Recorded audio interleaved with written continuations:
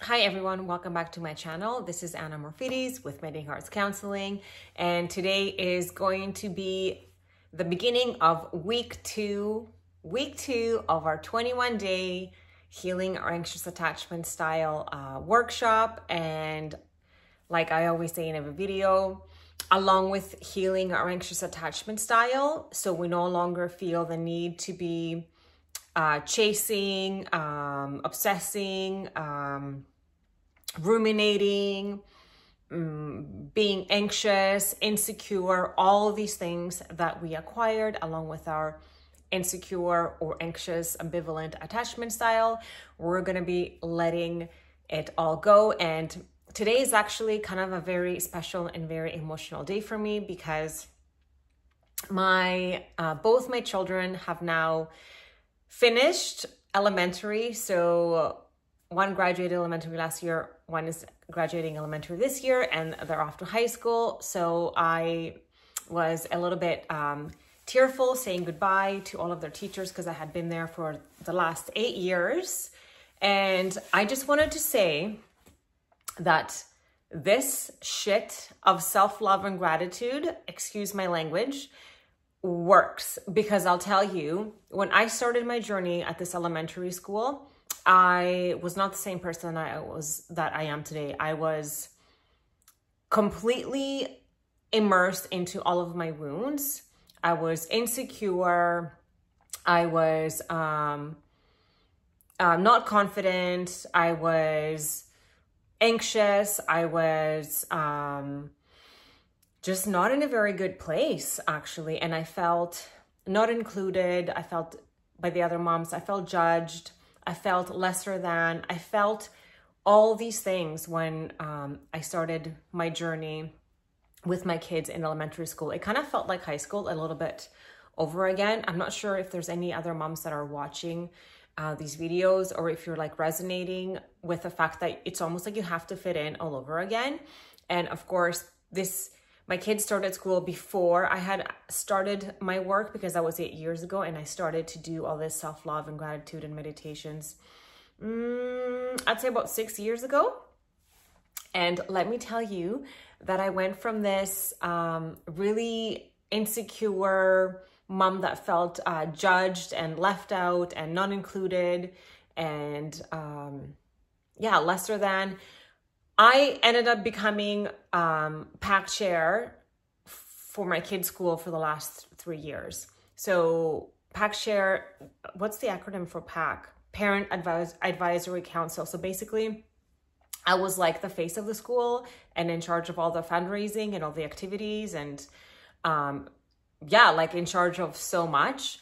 And there is no way I would have been able to be PAC chair if I did not change internally who I thought and what I felt about myself. Because how can that insecure little girl be someone who is like the face of the school and is basically like, I don't want to say limelight, but you're in the line of fire to be like judged or talked about or criticized, right? Because you're taking on this big role.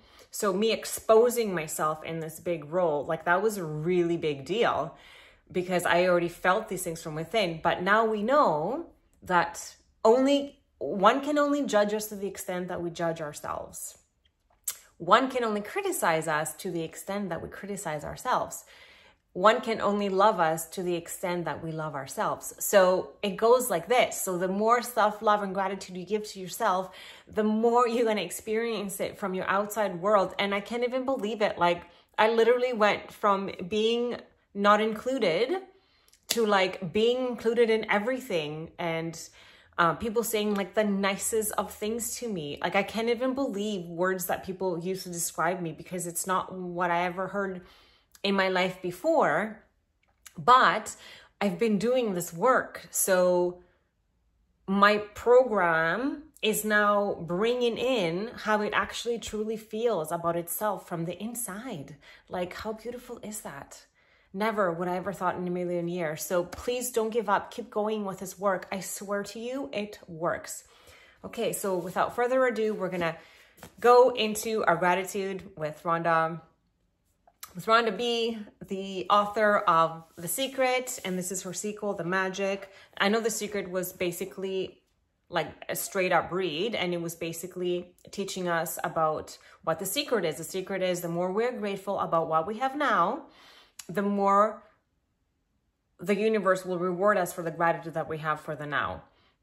So predominantly, we want to be grateful for things that are existed in our life and not be jealous or wishing for things to be different. That doesn't mean that we don't want to acquire things or have dreams and goals and wish to have more, but you have to be grateful, or the way to get there is to be grateful for things that you have now and then feel good about your now. So then more feeling good things can come to you so you can progress to your future.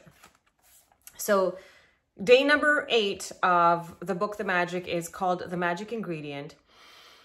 A thankful heart hath a continual feast. So yeah, I guess kind of ties in with what we were just saying. Like, the more grateful you are for things right now, the more, and you feel good, right? Because gratitude makes you feel good. Oh, I'm so grateful for the clothes that I have, even if it's just like a few clothes that you have, or I'm so grateful for the house that I live in, even if it's not in the most, like in a spot that is not like, I don't love the spot that where my house is at right now. I would have loved it if it was like closer to my children's school so they can walk back and forth. But that's like super minor detail. But that thought sometimes will pop into my mind. I was like, oh, I wish we were closer to the kids' school. And it's like, no, I'm just so grateful that we have a roof over our head. And then I just allow myself to think different thoughts as opposed to feeling bad about what I don't have. That's just like a silly little example. And I shouldn't say silly. Nothing's ever really silly. Okay, so giving thanks for food before you eat it is a tradition that has been followed for thousands of years, dating back to the ancient Egyptians. With the fast pace of life in the 21st century, taking the time to give thanks for a meal has more often than not been left behind. But using the simple act of eating and drinking as an opportunity to be grateful will increase the magic in your life exponentially. If you think about a time when you were really hungry, you will remember that you could not think or function normally. Your body felt weak.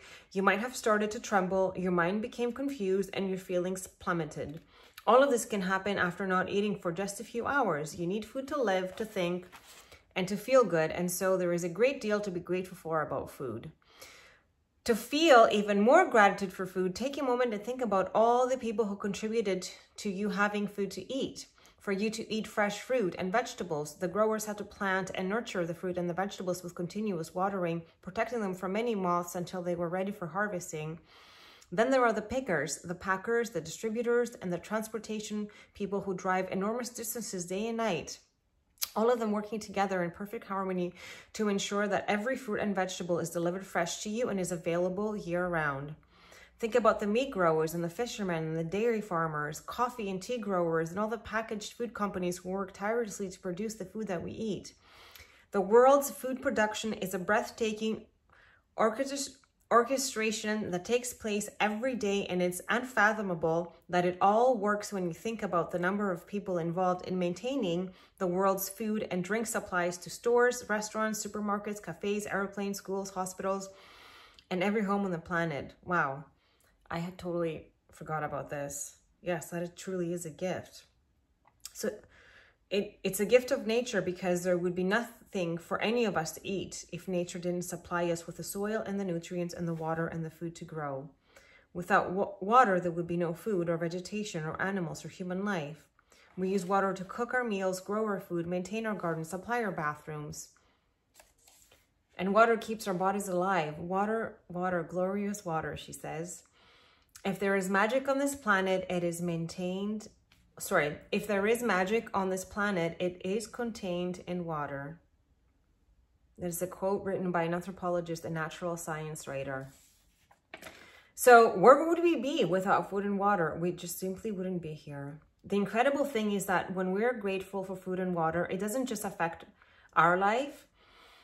The gratitude also impacts the world's supply. If enough people felt gratitude for food and water, it would actually help the people who are starving and in great need. By the law of attraction and Newton's law of action and reaction, so Newton is the scientist who created the 3 laws of energy. Input equals output, like attracts like, and what's the other one?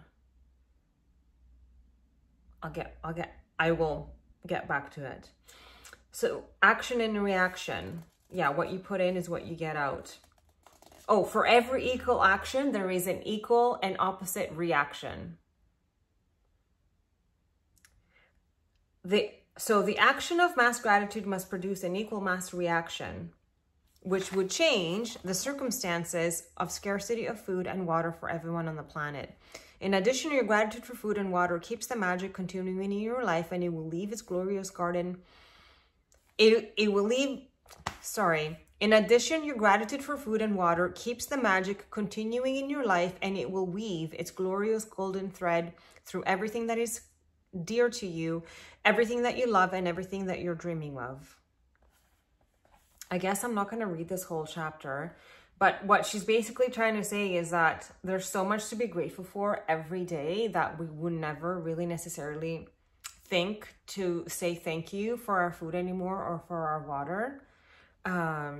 So she's urging us, before we eat or drink anything today, whether you're about to eat a meal, a piece of fruit, or a snack, or have a drink or anything, take a moment to look at what you're about to eat or drink, and in your mind or out loud, say the magic words, thank you. And if you can, just take one mouthful, really savoring it. It will not only increase your enjoyment, it will help you to feel far more grateful. You can also try something I do, which helps me to feel even more gratitude. When I say the magic words, I wave my fingers over my food or drink as if I'm sprinkling them with magic dust, and I imagine that the magic dust instantly purifies everything it touches. If at any time during the day you forget to say the magic words thank you before you eat or drink, as soon as you remember, close your eyes, go back to that moment, and imagine yourself doing this action. Okay. Our dreams do depend on the gratitude that we built in our daily life. So being grateful for the simple things in life, like food and water, is one of the deepest expressions of gratitude. And when you feel that degree of gratitude, you will see the magic happen. So magic practice number 8 for today, we're going to count our blessings. We're going to make a list of 10 blessings. We're going to write out why we're grateful for each of those blessings. And then we're going to reread our list. And at the end of each blessing, we're going to say thank you, thank you, thank you, to anchor it in and feel as grateful for that blessing as much as we can. So I am so thankful for you, my viewers, today, and everyone that has helped me to get to this point of creating this 21-day program, because it has been, not only was it a great reminder of how I got to where I am today, but also redoing it all over again and holding me accountable for these simple but really great exercises. And even like today, I was so tired after work and I went to the gym and then I had dinner and I just want to take a nap. But no, it's so nice to, it's like I'm held accountable for doing this, and you're helping me continue to raise my vibration and continue to increase my gratitude and my self-love. So yeah, thank you, thank you, thank you. And for all your beautiful comments and your encouragement, it means everything to me. You have no idea. So thank you, thank you, thank you. You're watering me to continue to grow in this YouTube garden, to be honest. So thank you. And then again, this exercise that before we eat or drink anything today, we're going to take a moment to look at it and say thank you, thank you, thank you. And it's too bad I already had my dinner, but I'm going to envision just me eating that chicken and that salad. So delicious. Thank you, thank you, thank you. And then before we go to bed tonight, we're going to take our magic rock in our hand. Oh, my magic rock is by my bed. It's not here. And we're going to try to find the best thing that happened to us in the day. So then we're forced to shift through our day and only think of the good things that happened, because more often than not, At least I know for myself, I want to ruminate about the things that didn't go well or that I did wrong or I could have done different. I want to, like criticize myself and basically just harbor and like, is that the right word? Harbor in the non-joyful parts of the day. But gratitude is a great way to get us out of that and set us into the best tone to go into a grateful sleep, have grateful dreams, and wake up in a more grateful state. So that's it for our gratitude practice today. We're going to jump right into mirror work with our affirmation queen, Louise Hay. Mirror work is all about cultivating self-love, because love truly is the answer to everything. When in doubt, just love yourself. If you screw up, love yourself. When you do really well, love yourself. When you feel sad, love yourself. Just love is always the answer. So we're going to start day 8 of our loving ourselves and our inner child, because essentially when we do anxious attachment style healing, we're basically healing that inner child that wasn't able to cultivate a sense of safety within itself, because it did not receive the 4 S's as a child: to be safe, to be seen, to be secure, and to be soothed. Therefore, it developed a negative self-view and an anxious attachment style in order to cope with what was happening and make sense of the situation that was taking place. Because as we now know, children will not think and feel that, oh, my parents are incapable of giving me love because of what they were going through or what they went through in their life. They internalize it as if there has to be something wrong with me. And that's when all the unhelpful core beliefs start, like I'm not worthy of love, I'm bound to be rejected, I'm bound to be alone, I am defective, I'm incompetent, and all these other terrible ways of thinking and feeling about ourselves. But this is how we reprogram our mind, is through mirror work by Louise Hay. Okay, so here we go. Day 8. Ooh, I got goosebumps. Loving your inner child, part 1. Today you look beyond the adult you see in the mirror and you meet your inner child. That is a very important day in your mirror work, or this is a very important day in your mirror work. Honestly, inner child work really is, it's gonna make me cry again, because every time I think about my inner child, I go back to the times that I was like 5 and 6 and 7. And like, I just remember how I felt about myself, because I wasn't understanding why I was always so criticized and getting in so much trouble. So she says, Louise Hay, take my hand and let's walk over to your mirror. You're going to look deeply into your eyes, look beyond the adult that you see in your mirror, and greet your inner child.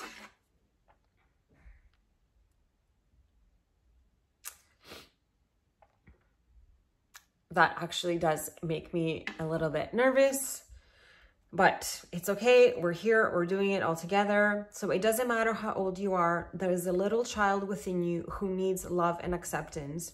If you are a woman, no matter how self-reliant you are, you have a little girl inside who is very tender and needs help. If you are a man, no matter how self-confident you are, you have a little boy inside of you who craves warmth and affection. When you look in the mirror, do you see your inner child? Is this child happy? What is this child trying to tell you?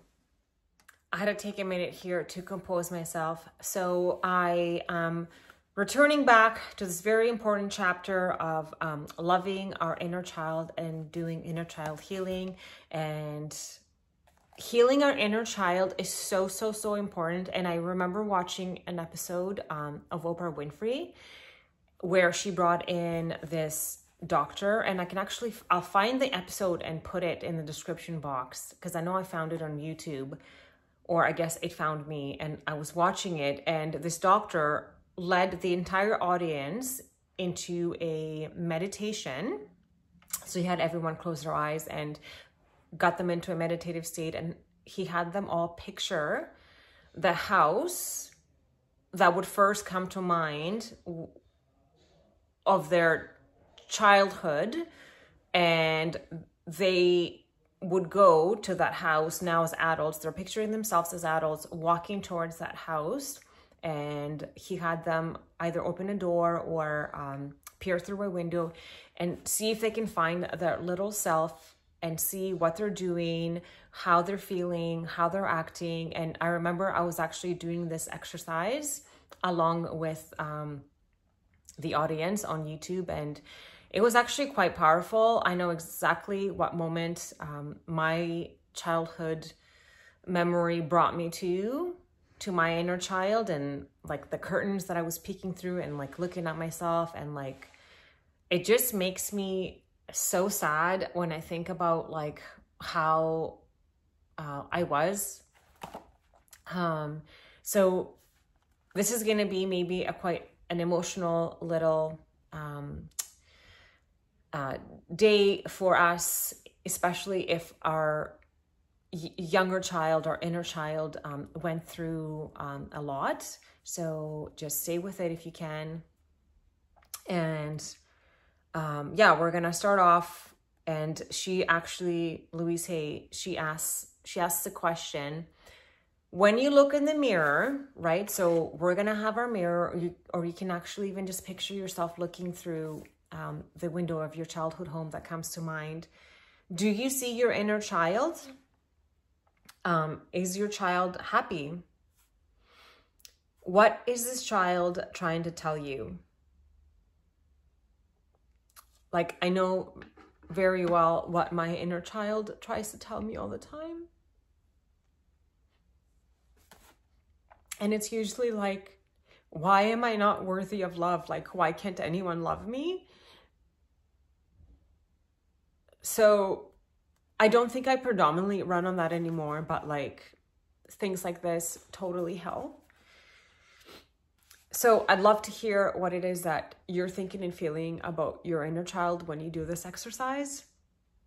And then Louise Hay goes on to remind us that every age you have been is within you, in your consciousness and your memory. As a child, when something went wrong, you tended to believe that there was something wrong with you. Children develop the idea that if only they could do everything right, then that their parents would love them and they wouldn't punish them.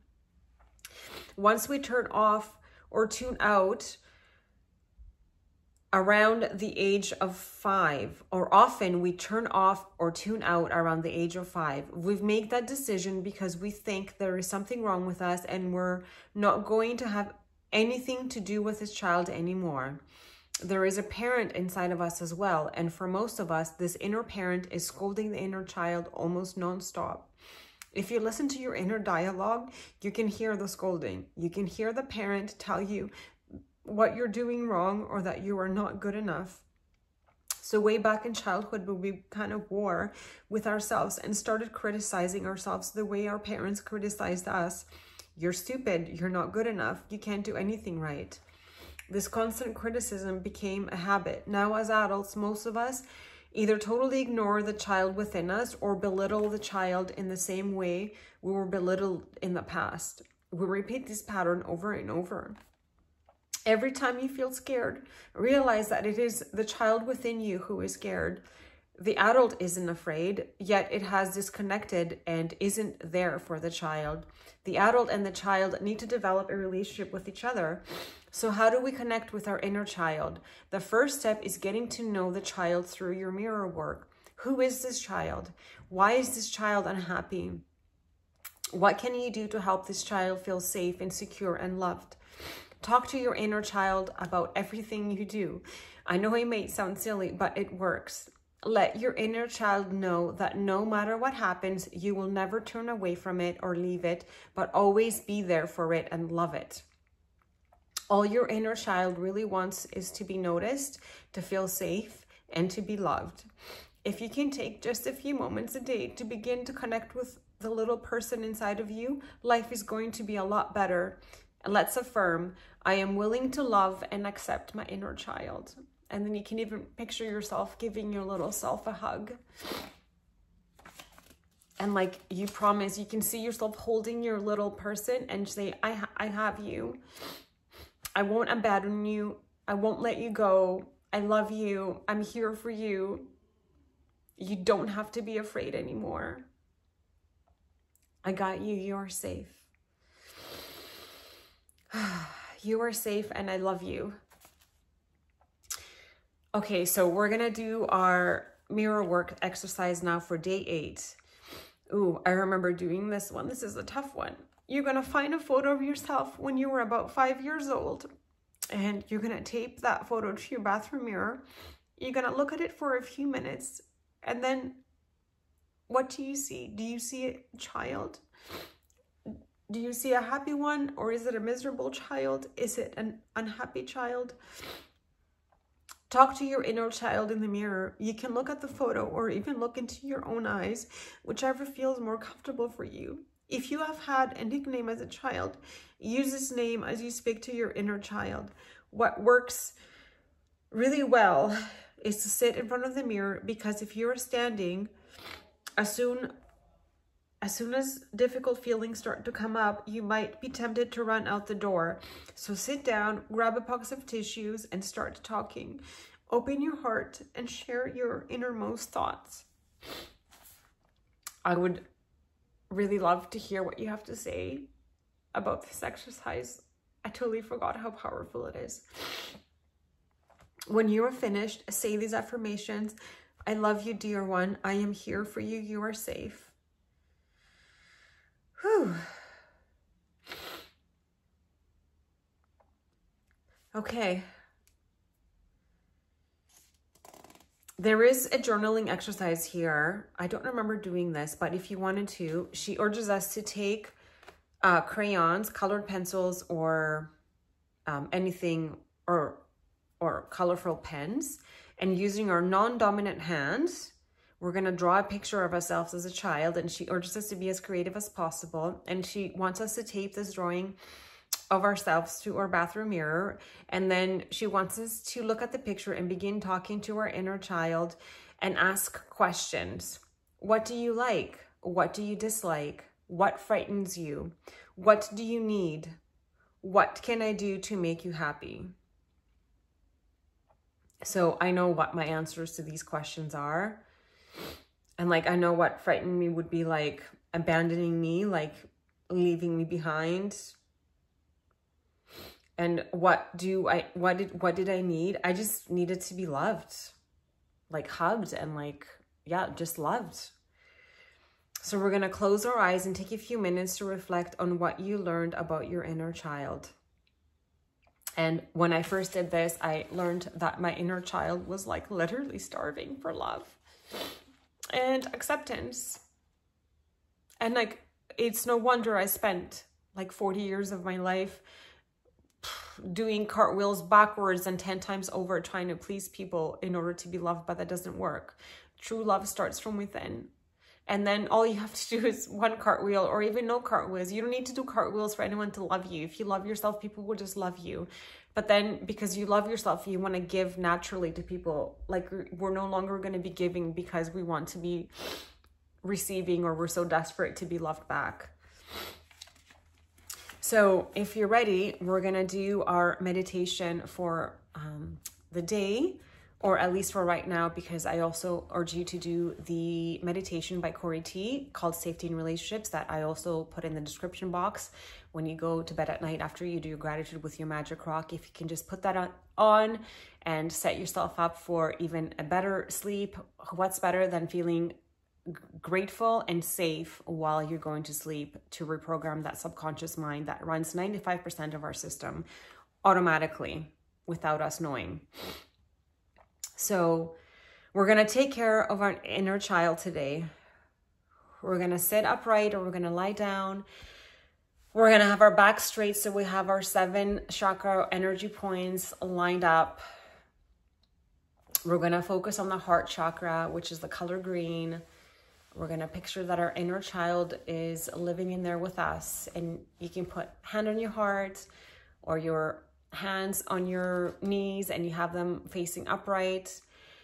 And you're going to take your 3 deep breaths, just like I have guided you before. Your inhale is going to be a little bit shorter than your exhale, and imagine breathing in love and exhaling anything that is not serving you or feels icky or yucky, or any memories of your childhood that you want to get rid of. So you're going to be breathing in love.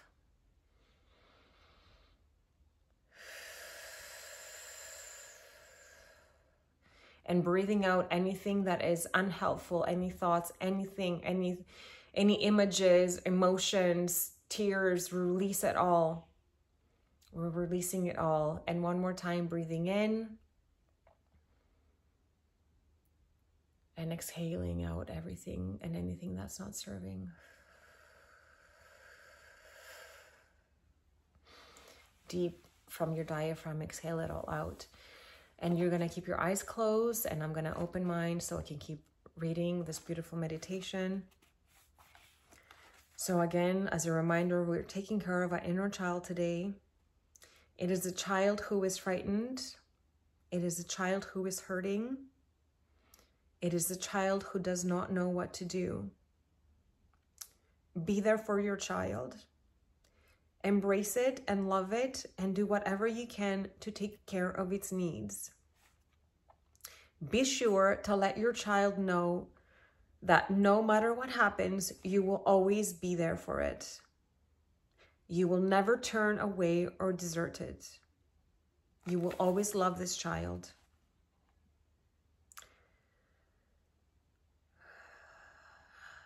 Now let your attention move to your toes and allow them to go completely limp.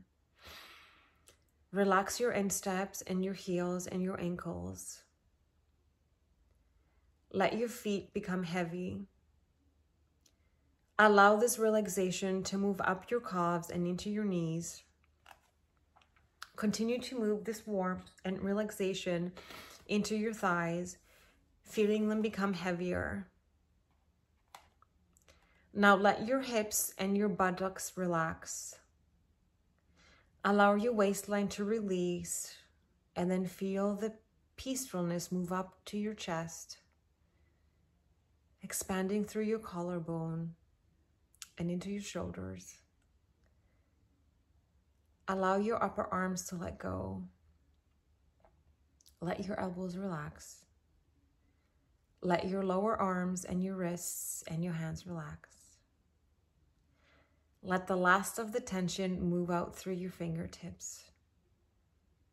Let your neck relax, and then your jaw and your cheeks and all the muscles around your eyes.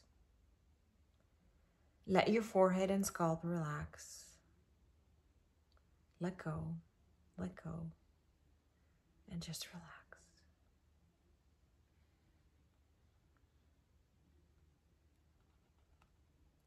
Imagine yourself and your inner child just there together, relaxing together, loving each other together, hugging each other together, crying together, whatever it is that you need to do together. Just give yourself the time and space. And remember that you are always going to be there for your inner child, and you are never going to abandon it. So it has no concerns anymore. It does never have to worry about being left behind or left on its own. And so it is. Thank you so much for joining me on this very powerful day 1 of week 2 of healing our inner child. If you're not ready to open up your eyes, that's totally okay. I totally get it. If I wasn't on screen, I would probably be crying a little more right now, and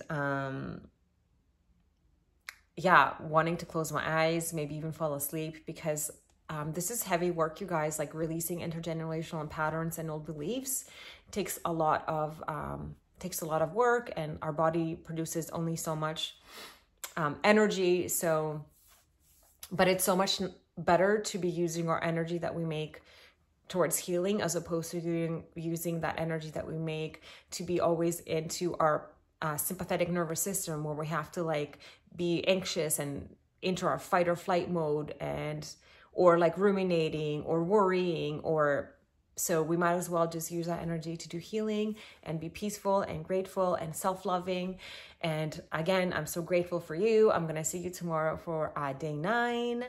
And If you liked anything about the video, I would love it if you gave it a thumbs up. If you feel called to donate to the channel, there is a link in my description box. Any comments, concerns, I'm just so grateful for everything and anything. And yes, if you haven't subscribed already, I would love for you to do so. And if you have any other ideas for any other programs that you want me to do or any topics that you want me to talk about, I always welcome the ideas, and I actually encourage and love them. And I love you, and I will see you tomorrow.